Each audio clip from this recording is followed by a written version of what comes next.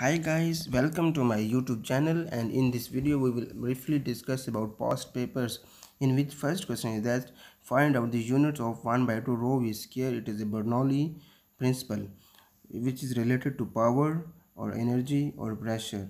We need to calculate the units of every term. First of all, we need to calculate the units of this expression 1 by 2 rho v square. 1 by 2 rho v square is a expression of Bernoulli equation. So rho is a density which has units of mass per unit volume and velocity v square. So we will extract its units from this one. Mass has units of kilogram, volume has units of meter cube. So velocity has unit of meter per second and it is whole square. Don't forget to put whole square. So kilogram per meter cube and meter square and per second square s minus 2. So if we join this, it will become kilogram m minus 1, because if joining this s minus 2, this is a unit for this expression. So we need to calculate the units of power, units of energy, units of pressure, and we will match that which unit is best suitable and which is equal to this expression. So the unit of power is calculated from its formula P is equal to F dot V. So units of force is energy, units of force is Newton, and velocity has unit of meter per second. So if we open this, the Newton is kilogram meter per second square and velocity has unit of meter per second, and if we join this, the final term will be kilogram meter square s minus 3 per meter cube per second cube. So this unit and these units are not relatable or not equal, so power is not matched with this expression.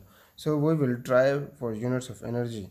Units of energy come from half mv square, which is kinetic energy, or we can also calculate from potential energy mgh.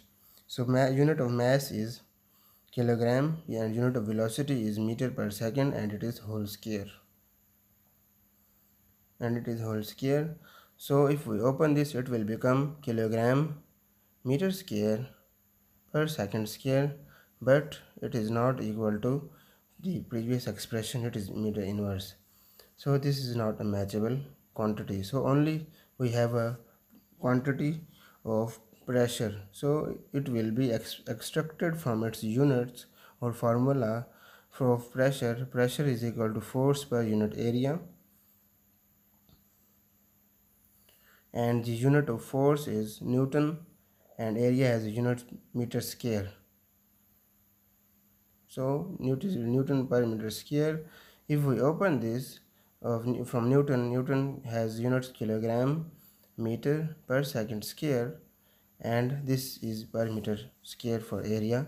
So if we join this, it will become kilogram per meter m inverse and s minus 2, which is equal to or similar to that expression of units. So this is the final answer of this question, or this is the right answer. You can take this.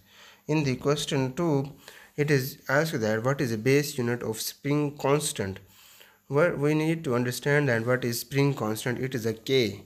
According to Hooke's law, we need to understand that what is the value of K. So according to Hooke's law, F is equal to minus Kx is the expression. So we are dealing with units.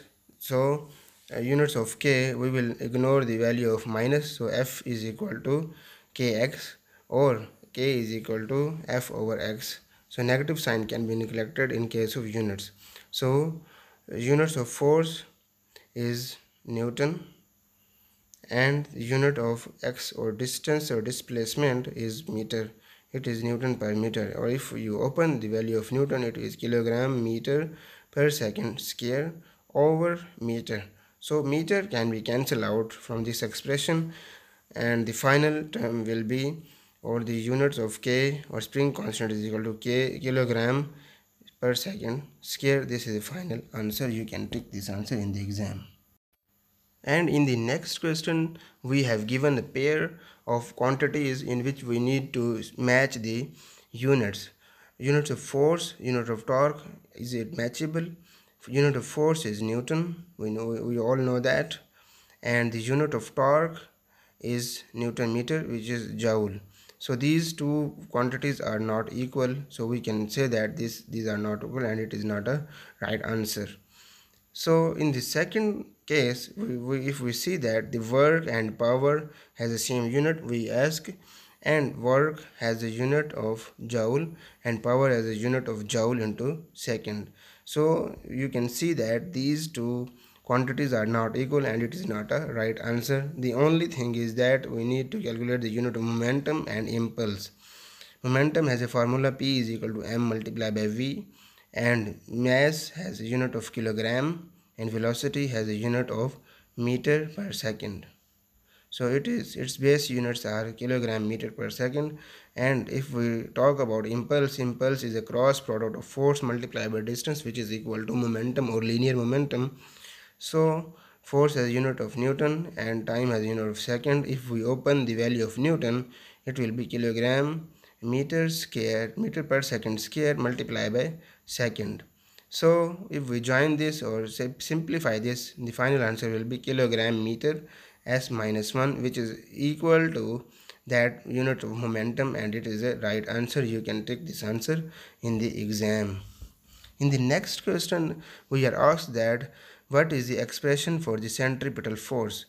So we all know that expression for the centripetal force Fc is equal to mv square over r. So this in this expression all the terms are linear quantities. So we also deal with angular motion or circular motion in the book or in the exams also. So if you are not given this expression in the paper, you can convert it. V is equal to r omega, and if we replace this v square is equal to r square omega square, we can replace this expression velocity, and we will put in this expression Fc is equal to m r square and omega square over r. So from this expression r can be cancelled out by 1r. The final expression for the centripetal force is equal to Fc is equal to m r and omega square, which is final expression, and you can take this answer in the entry test exam and board exam also.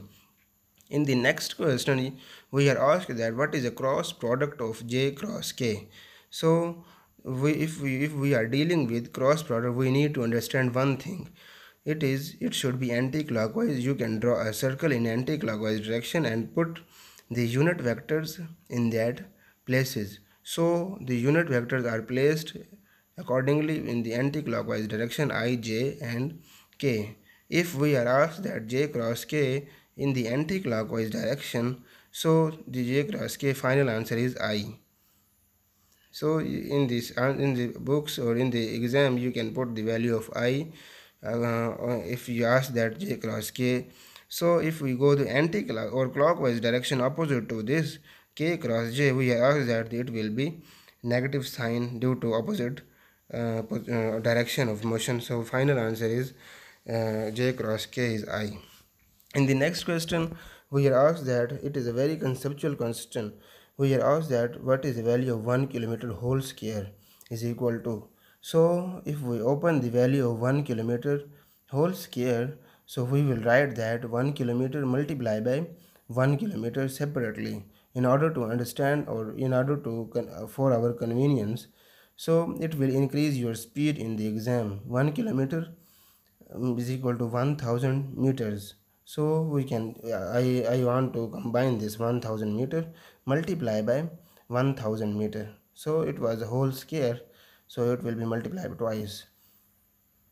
So meter will be multiplied by meter, it will become meter square, and 1000 multiplied by 1000 and increase in number of zeros after 1. So 3 zeros and 3 zeros, it will become a total 6 zeros, and it will final answer will be 10 raised to power 6. In scientific notation, 10 raised to power 6 meter square. You can put this in the exam or you can take it. First, and the next question is that what is the distance between two adjacent node and antinode? This is a question from the wave motion chapter. So the final answer or the our concern is that we need to make a string of make the two fixed point and make a string and make a wave in these two fixed points. So the extreme points are known as nodes, and these are fixed point, and the middle point is known as antinode, which is a mean point. And in this case the distance between two nodes is lambda by 2, and the distance between two adjacent node and antinode is a half of the lambda by 2, which will be lambda by 2 divided by 2, half of the lambda by 2, and it will be lambda by 4, and final answer is lambda by 4. You can take it in the exam. So the next question is about the circular motion, in which you are asked that what is the ratio of disk velocity and the velocity of hoop. So first of all we need to know, or we need to learn about the formula of velocity of disk and velocity of hoop, which is equal to 4 by 3 gh square root, and velocity of hoop is equal to only gh square root. So we are asked that what is the ratio of velocity disk. So we will put the velocity disk on the up side and velocity of hoop on the down side. So velocity of disk is equal to 4 by 3 gh square root over velocity of hoop, is which is equal to only gh square root. So we need to cancel sum of terms from this expression. So velocity of disk is equal to 4 by 3 gh. For our convenience I will separate this 4 by 3 into gh square root over gh square root, and in this expression you see that gh can be cancelled out from the gh, and only 4 by 3 is remaining, which is the final answer, or 1.15 in this expression. It is the final answer, and you can take this in the exam. The next question is that if Rx and Ry are both negative, in which quadrant they lie or vector lies. First of all, we will draw a coordinate system or rectangular coordinate system, in which first quadrant, second quadrant, third quadrant, and fourth quadrant are mentioned. In this case, this is known as Rx or horizontal, and this is known as Ry or horizontal vertical axis. So in the first quadrant, Rx is going to be positive direction and Ry is also a positive direction. We can also say that both are positive. In the second quadrant, Rx is going to be negative direction, Rx is negative, and Ry is positive. So in the third quadrant, you see that Rx is negative, going to be negative side, and Ry is also downward side or going to be negative side. So both are negative in the third case, and in the fourth case Ry is going to be positive direction, and Ry is going to be downward, and which is negative direction. So we are asked that both are negative, Rx and Ry are negative. So in the third quadrant these are negative, and the final answer is third quadrant.